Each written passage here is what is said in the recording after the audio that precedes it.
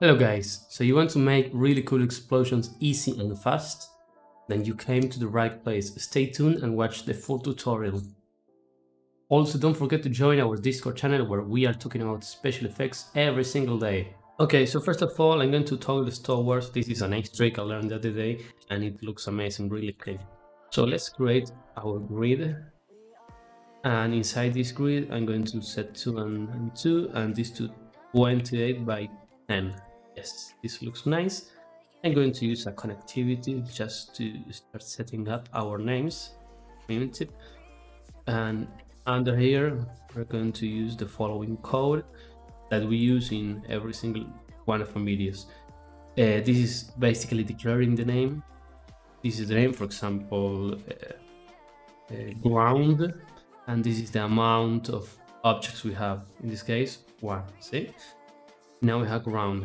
I also going to use, it's like a good idea to always have the name for each, which is the same as in this case the name.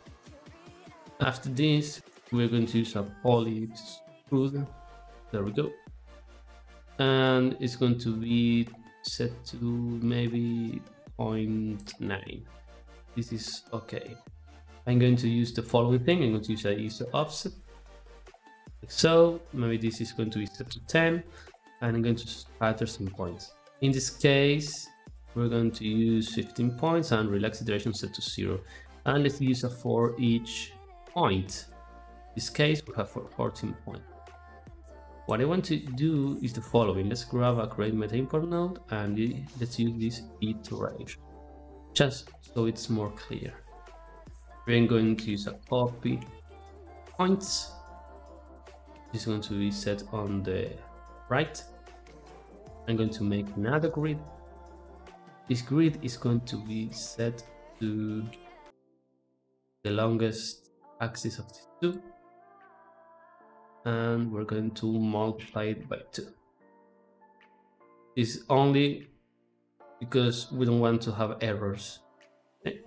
And we have a really long square rectangle. So this should be set to X. There we go. Okay, now that we have this, we can go inside here. Like so, maybe we want 100 by 100. This is okay, and we're going to use a mountain. This mountain is going to give us this kind of shape. We can enlarge it. Maybe this is okay. And we have all our points, but you can see we don't want this. We want to randomize our normal by our direction or orientation. As you can see, everything is the same because we need to do the following. Let's add spare input here and let's drag this node right over here. And let's do the same with this one. Let's add a spare input and drag this one. And in this case, we're going to go to options. We're going to use the global seed and we're going to write the following detail. Then -1, this is why we have our iteration here. The spare input, I'm going to write iteration and 0.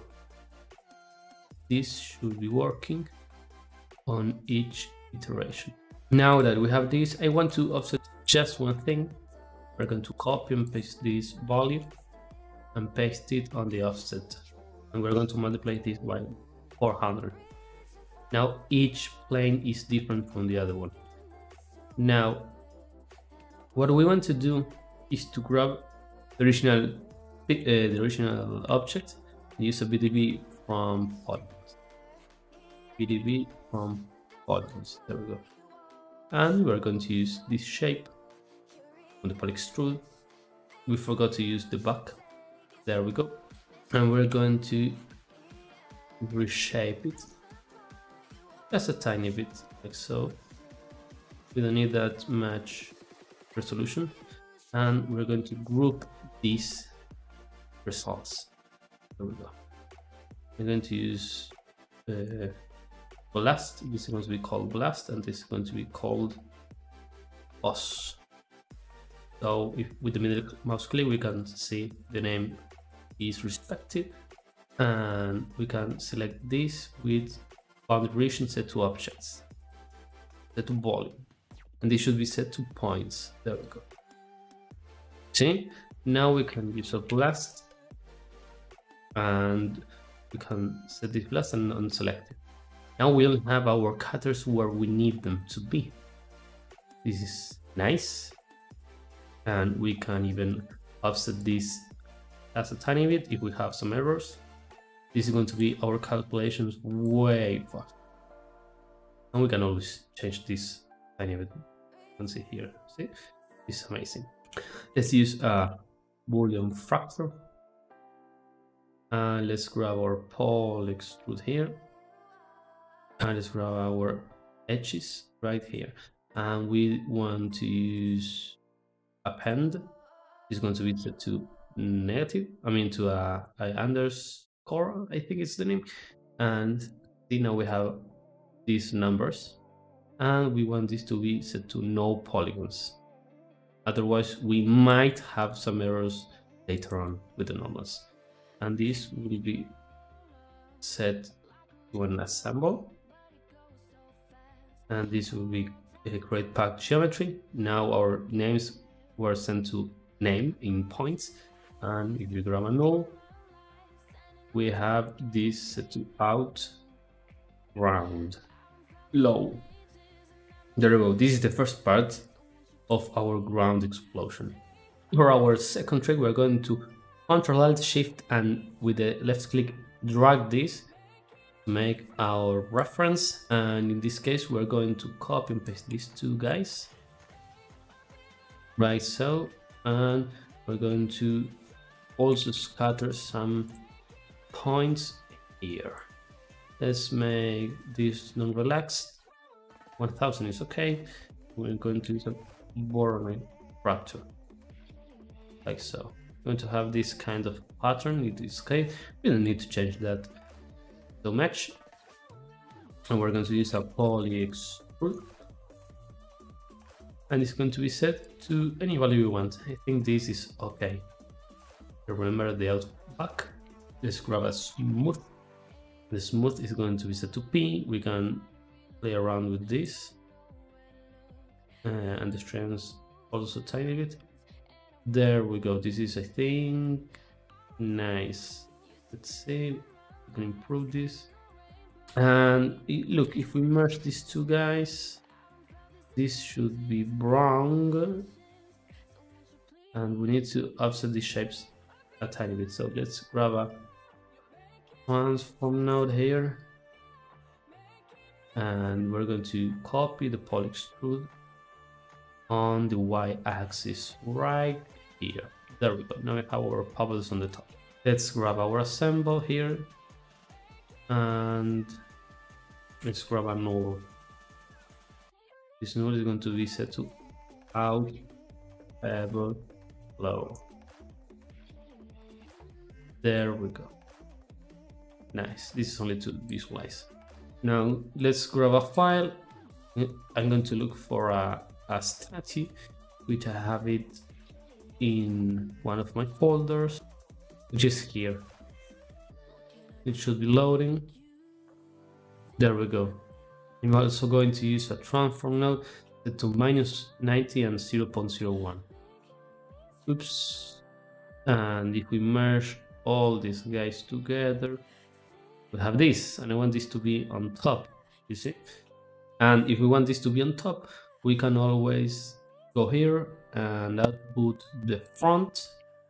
That's going to split the front. Here we go, front. Okay, we have the front, and we can use a match size right here, no, right here and right here.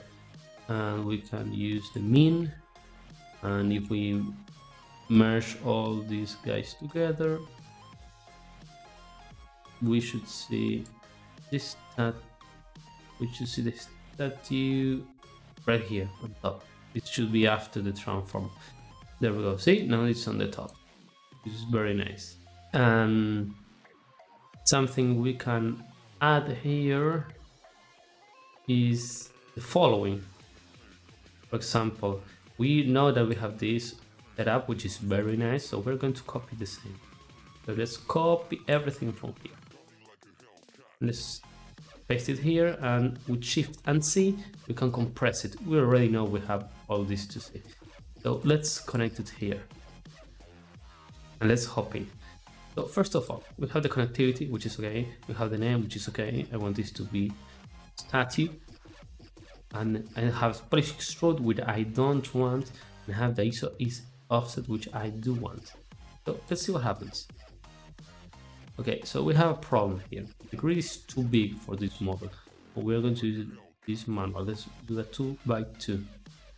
Is this okay? It might be, or it might not be. I think it's not. Let's do a 4 by 4. There we go. This is better. You can see most of the grids are inside. Let's make sure to do a 5 by 5. Okay, so now with this, we can fracture this. And let's check this with the exploded view. What happens? Nothing happens because this is set to us, and this should be +2. There we go. Now we have this shape, which is actually very nice. So we can move forwards to the next step. Let's match this here. Is this assembled? There we go. This is assembled. And now we have all the pieces. If we explode the view, everything is shattered. You'll see. With Shift O and Shift O, these are going to be our shatters. This is going to be set to out statue low. There we go. Okay, so let's pay close attention to this. We're going to do some merge here. This is going to be our constraints here. Just in a moment. So if we grab all these 3 and let's a merge. So there we go. We have everything we need. See? But I want to do some constraints on the ground, but not on the moon. So let's split this. We're going to split this based on a variable, an attribute, which is called name. You already know that we have a name called statue. So let's see what happens. This should be set to points. There we go. We're going to invert this. On the left side, we're going to unpack this to start with. And we're going to connect these adjacent pieces based on the name. A value of 0.2, 2, and 2 should be okay. Let's always have our restlets. It's very nice to have it. And we can delete some attributes here. We have 47,000. We might just want to have half of it. Is okay. And we even have some pair points, I believe, hiding somewhere. So 36,000 to 4,000. See, we have tons of single points. This is okay. So in this case, this is going to be called as constraint type. We're going to set this to all, and this is going to be the constraint name set to, in this case, art, and string, which we're not going to use because this is a hard constraint, but it's always good to have. Maybe you want to do something with this elsewhere. I'm going to use a strength of 1. So if we go to the primitives, we have all these attributes that here. This is okay. So let's do a merge. And in the other part where we have our man, we are going to use the connect adjacent pieces, but we are not going to unpack. I just want the sample, like so. So let's increase the radius, increase maybe the points and the connections. This should be it. And we're going to copy this here. And this is going to be glue. See? Now we have this. We can paste these two guys together. You can always add some color if we want to distinguish from one another. There we go. Sample this. There we go. Now we have white and red. And these are going to be our null outcome. There we go. Okay, so now that we have this, we can finish our constraints, and we can. Okay, so now that we have this, we can work on the high poly. We have these two guys which are low. So let's grab our ground. Okay, if we unpack this guy here, we have this with our names, right? So we know that we can do a for each name primitive. We have 549 names, and we can see every single piece. So this is very low. I want to have something better. So let's do a PDB from polygon. There we go. Let's convert this BTB convert here. Let's set this to polygons. Now we have more resolution. Let's smooth this just a tiny bit, like so, maybe a little more. There we go. And let's calculate our normals again, but just on the end. Don't want this to be happening now. Let's do a pointvop. For pointvop, we'll have the position to do the position, and we're going to add a noise, like so. Okay. Now we mess around with the 3D input, and let's see how it looks. To match, so I'm going to increase the frequency and lower the amplitude. We want to have something but not that drastic. We can even increase the roughness just a tiny bit. There we go. And we're going to recalculate the normals and click on multi-thread when compile and add a block, CompileBlock. There we go. We're going to place this here and this here. We only want to have a copy at the end of it, and we're going to copy our name with the first input so we don't lose it. And if we press single pass, we should have in a couple of seconds, this is very fast with compile, and our fully high poly nodes. See, now this is the high poly version. We should assemble this to the pact. So, and now we have everything we need. So we can copy and paste this here and do the same for the Pebbles. Okay, this is okay, but we need to get a resolution, okay, because this doesn't represent the shape. So wall 22.5, there we go. The smooth is okay. This is too much. This is way too much. So let's lower the amplitude, increase the result. Just a tiny bit. Doesn't need to be so drastic. Tiny distortion, we should be fine. Yes, you can always go back and adjust our parameters on top. Is this okay? I believe so. Let's see what happens after it loads. Maybe we need a little bit more amplitude. There we go. A little bit more. This is starting to look nice or better. I don't like quite much this pattern, so I'm going to go back here. It's the smooth problem, so just a tiny bit, but not that much. And this should be much better. There we go. And I want just a tiny bit more noise here. Let's make the double of this. And now we're talking. Okay, so we can merge this. And our high poly is right here. We also want to have the statue, which is don't want anything else. And we can paste this here. It's going to be null out high. There we go. The out con, out high, and well, this is going to be our out low. Let's make an RBD pack, and let's grab the object merge, and let's drag this here.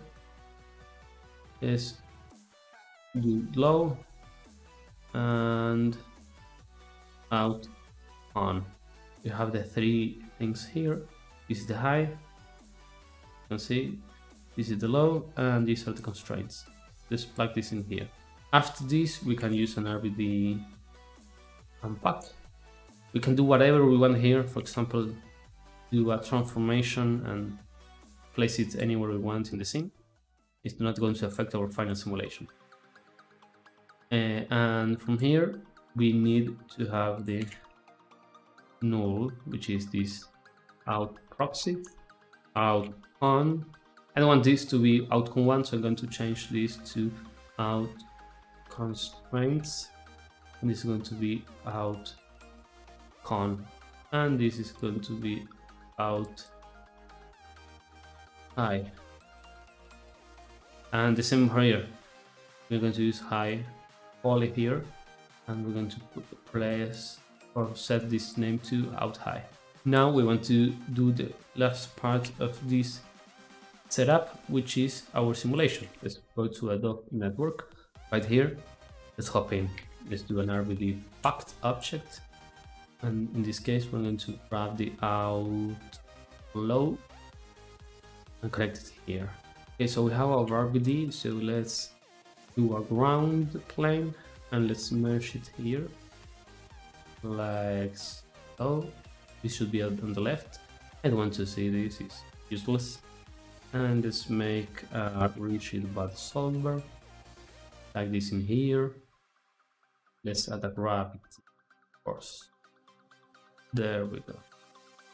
And we should be having something like this. Falls and crumbles. You can see. One thing is that I want to simulate all this and all this. I want to simulate what's in the middle. So we can have on here a small segment where we select what's going to be activated. So let's make a group. This is going to be set to active, and let's do a wrangle. In the wrangle we're going to be selecting the active group. It's going to be set to points. This is going to be set to bounding box. The bounding box, it should be set to toggles towards, so we can press this button and let's go back again. Toggles towards, there we go. And we can move this guy like so. With this we're going to select what parts are going to be activated and what parts are not going to be activated. This is going to be activated. There we go. This is the active parts. I might need to move this a little bit here. This is kind of odd, but it's not going to affect our final simulation that much. There we go. So this is going to be I active equals 1. Everything else is going to be a 0. So let's hop in. And now let's see, this should be a tiny bit faster. And this is going to be not our out low, but our out proxy. There we go. So let's see, now it loads a little bit faster. Add some constraints. Constraints network. Let's go here. And as you can see, we don't have any constraints selected. We need to go to sub and do out con. Now we have something. Let's do a blue constraint relationship. This is going to be set to blue, and this is going to be set to blue. I mean, regular os. See, now it finally loads something here, and we can multiply this by 0.2 just to begin with. And let's grab a merge and do the same, but with our hard constraint relationships. This is going to be set to the rows. This is going to be hard, and let's plug this in here. And have these points. I do not want to see them, and set this radius to 0. And in order to break this, we need to have a solver, sub solver. There we go. Let's go into our relationships. So we're going to select only our heart. So if our constraint name is set or is similar to heart, we're going to run the following. So if our rest length, let's use our angle. If our angle is bigger than 0.05, we are going to remove the print of this geometry of this number of this primitive. This should be working just fine. And we can see this by adding one little thing, that this is going to be the explosion, like this. MetalBall, this is going to be the MetalBall. And you know, I'm going to tag this with alt click, and on this fourth frame I want to have this set really big, like so. This is going to be our main explosion. This is okay, and we use a force. This is going to be ready for direction. This is going to be set to positive y, 1, 1, and 1. Basically, this is different types of forces, and we want to just have a really interesting force being like an explosion. So this is going to get really big, maybe even on the third frame, and on the second I'm going to use weight of 0 so it disappears. So let's use a MetalBall force, and let's plug in our null, which is going to be out force. There we go. It's going to be set to out force, and as you can see, we should have our MetalBall here. This to 0 and this radial force to 1. And let's see what happens. I set this to 2000, so it's going to blow out all over the place. So let's go back to 200 and let's see what happens. It's very nice, but I want to use our constraint relationships, so these are kind of connected for a bit. And as you can see, we have really nice explosion. We can have this set to delete geometry but keep the points. We only want the RBD, and we want to transform pieces set to out high and out template point, and we have this set very nicely. So let's see how it looks. Very nice. We can even make our MetalBall a little bit bigger.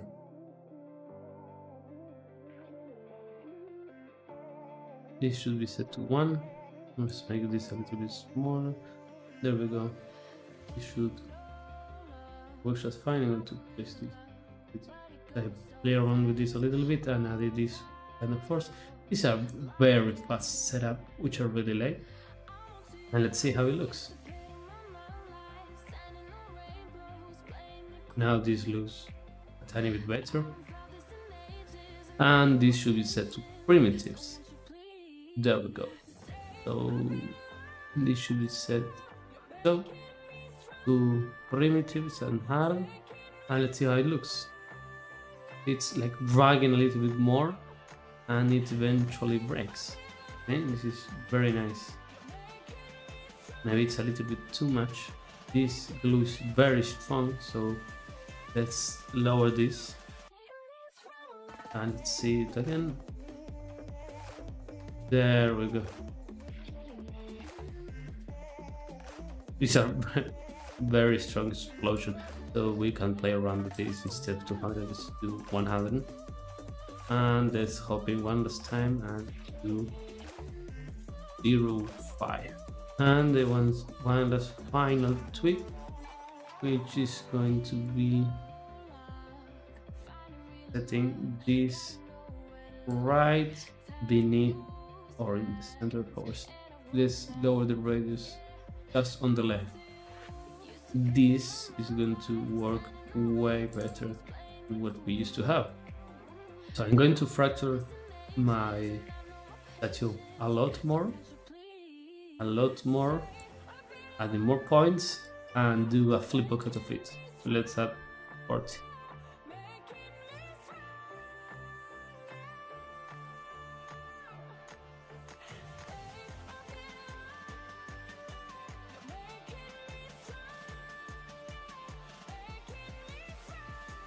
Okay, so look at this result. What I ended up doing is adding more cutters at the ground and more cutters obviously to the overall statue, and I think this is very good. Obviously you need to add maybe some debris, some smoke, but of course I have some other tutorials which cover those things. So I hope that you like the video. Hi guys, I hope that you enjoyed the video. If you want to stay tuned for more videos, please join our Discord channel, that we are talking every single day about special effects, modeling, texturing, etc.